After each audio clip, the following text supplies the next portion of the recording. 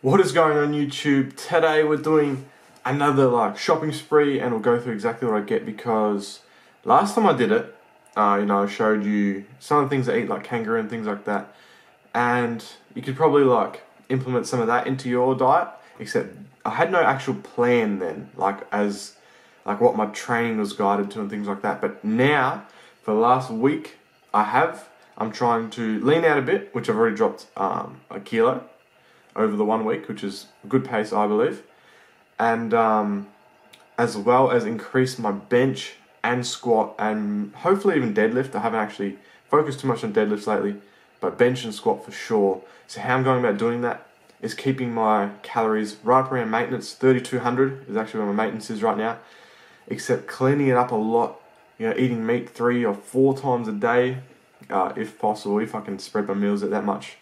And so I thought today would be a good one to go through, show exactly how I'm eating cleanish, pretty clean really. Just a few, I'll have it up and go this morning. Energized, so there's more protein. But, I mean, it's not that nice of food, but the macros are still pretty good. Food is a little drink, you know what I mean? Anyway, so I'll run through everything. Hopefully it turns out alright. And hopefully going through this gives you some good ideas about what you can eat, or what you can do to mix up your diet, because things can get pretty stale eventually. See you soon. Professional setup. What is going on YouTube? We are back. Bring the chair down a bit, and as you probably cannot see because it's out of frame, we're back with the groceries. 3 bags here, and it cost me $120, but this is enough food to easily last for the week. Because I've already got fish and 2 kilos of chicken in the freezer, so keep that in mind. Some of this food I'm going to use it to make stir fries and things like that. So that's all you need. This, some chicken and some fish, and it will last you for the week, no problem at all. Cost me $120, but it is pretty clean, good food. And we'll start off with the first bag. So, as I just finished saying, pretty clean, good food. We got 2 bowls of cereal. This one is not good. It's covered in sugar. But they're on special, and it's going to be for those kind of cheat day mornings where, just want a bowl of cereal, really. So, they're not going to go off, things like that. And I feel like, I'll firstly just say, I feel like the best thing to do when shopping, in order to save money in the long run, is buy in the sense of knowing what you can have in the future, if that makes any sense to you at all. So I know I'm not going to have them for at least a month, probably, and 2 months maybe. But I know that they're on special. They're probably not going to be on a deal like that again, because it's getting close to Easter, long weekend. That's why. So I did my shopping, so some pretty good specials on. So I always buy in future. Say Coke's on special, and you buy a 24-pack of Coke Zero like I do. If you can get 2 for whatever price, you buy those 2, rather than waiting for the special run out. Or if they're the super most cheapest you've ever seen in a long time, buy 3 or 4 and just save them. That'll last you months, and just put them to the side. As long as you're not one of those people that if you've got food in the closet, you just keep eating. You shouldn't be. You're into fitness, so you should be tracking out what you're doing. But that's what I mean. Just buy for future. Okay, so keep that in mind when you're shopping. Now we'll jump into, this is a new thing I'm trying, some lentils by this company here. There's a section in the store that you should look for too. Is that lighting bad? In the store, every store that is in Australia anyway has a healthy section, gluten-free, things like that. And this brand has a lot of products in there. Celebrate health, okay? So some lentils.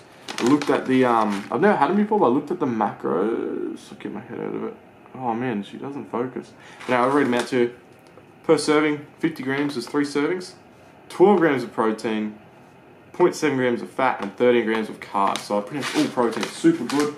And that same brand, the reason why I go to that section of the, the store, is purely pretty much just for their stir fry sauces. Now they're a bit pricey, I think $2 something each compared to, they're 175 grams. So you can get a lot more for cheaper if you buy other sugared, just loaded with shit stuff. But this is, the macros, you got 3 grams of carbs per serving. So good. Teriyaki, and they do honey mustard, and I'm gonna try Tuscan meatballs, and I'll just grab some extra. So I grabbed like 6 of these.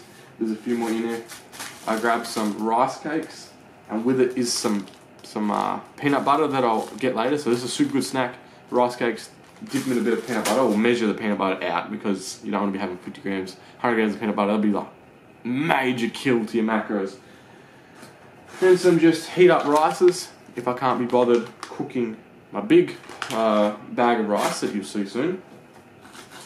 And I grabbed some Quest bars because when I'm working like 4 or 5 hour shifts, I have one of these in my pocket if I feel like it to finish off macros, and they're tasty.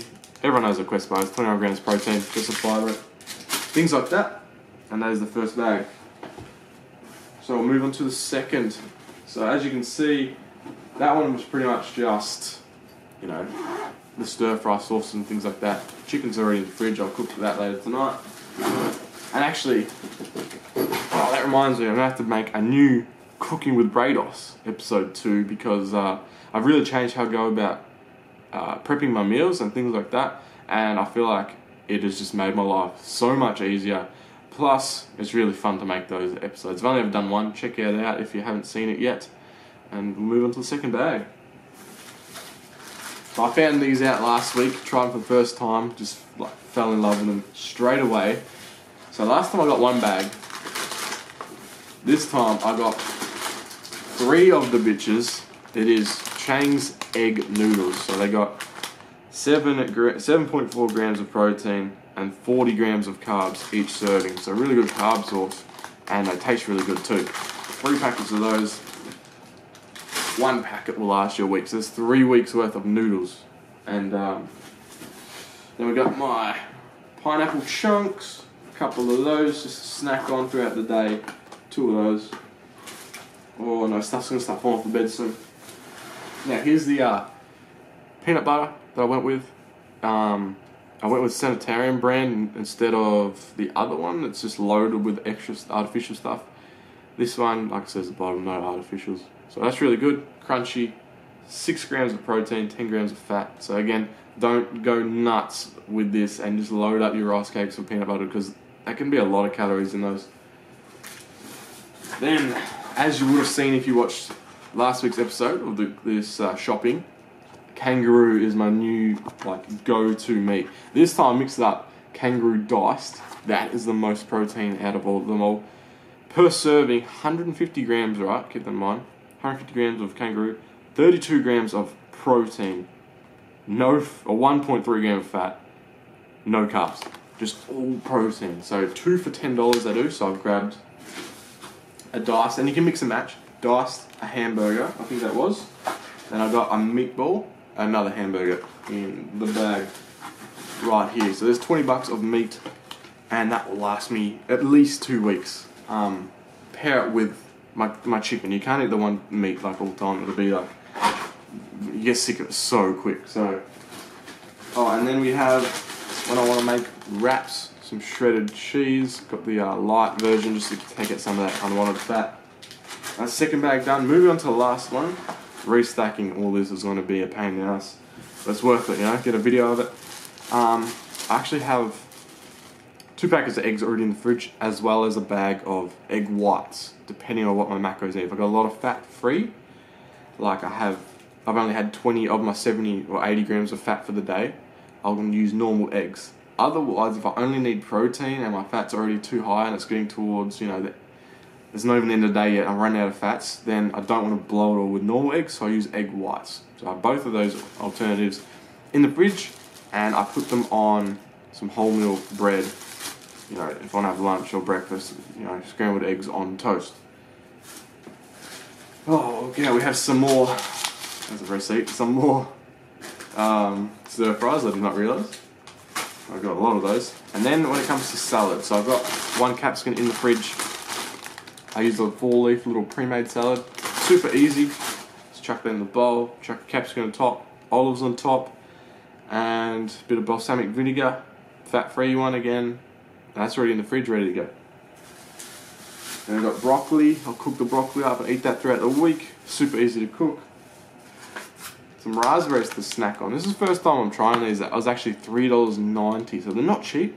But I remember I used to love raspberries back in the day, so we'll sit them out of the way, yeah. And then here's my big rice that I was talking about.